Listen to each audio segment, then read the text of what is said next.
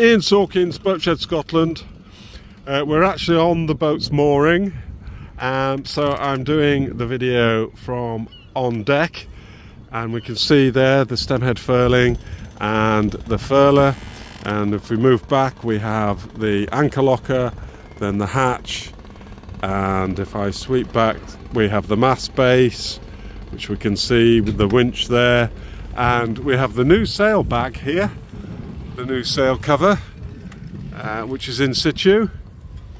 And also if we look on deck we can see actually she's on a mooring, but I have to say the deck is quite clean, because you would expect the birds to wreak their havoc, but they're not, which is quite interesting.